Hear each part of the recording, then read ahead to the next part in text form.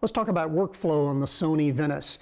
If you've worked with the F55, the workflow is going to be almost identical. No matter what NLE you're using, whether it's Premiere or Resolve or Avid, whatever it may be, those are already fully compliant with the codecs that this camera records.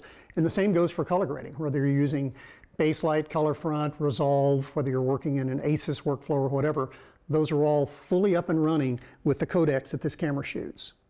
The 15+ stops of dynamic range that the VENICE can capture when you're shooting in 16-bit linear RAW or in 16-bit XOCN, colorists say that it looks very much like film, that it grades very, very similarly to film. They love it.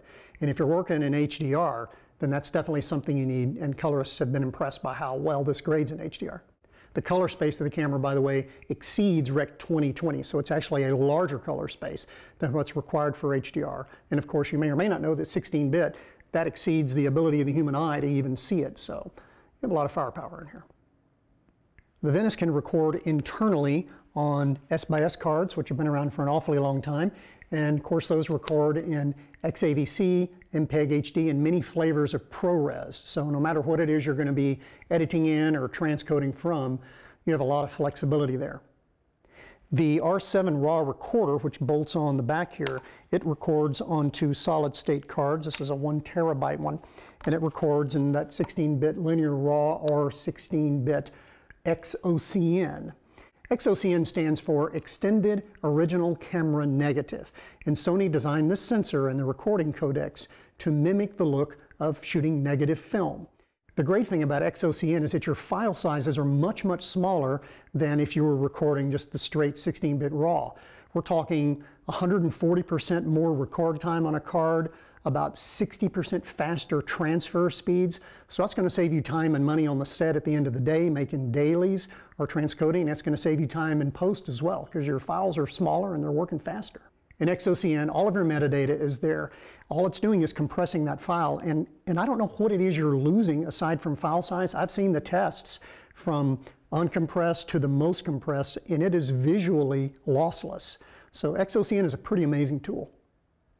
With the R7 recorder and the internal recording, you can also record simultaneously. So you could be recording RAW or XOCN and at the same time be recording XAVC and some sort of proxy, so that you don't have to make proxy dailies at the end of the day. You just take that card and hand it to your DIT or data wrangler and you're off and running.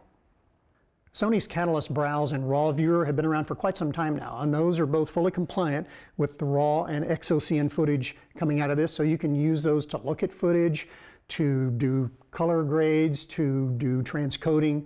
All that's good to go. Also, there's a new Thunderbolt card reader. It's one of the fastest card readers available. It transfers at 8 gigabits per second. So even though the VENICE is a built from the ground up, brand new camera, never anything like it before from Sony, the infrastructure, the workflow, these are all things that have been around for quite some time. So no matter what you're recording, whether it's XAVC or to the XOCN or RAW, you hand that to your editor, you hand that to your color grader, you're off to the races.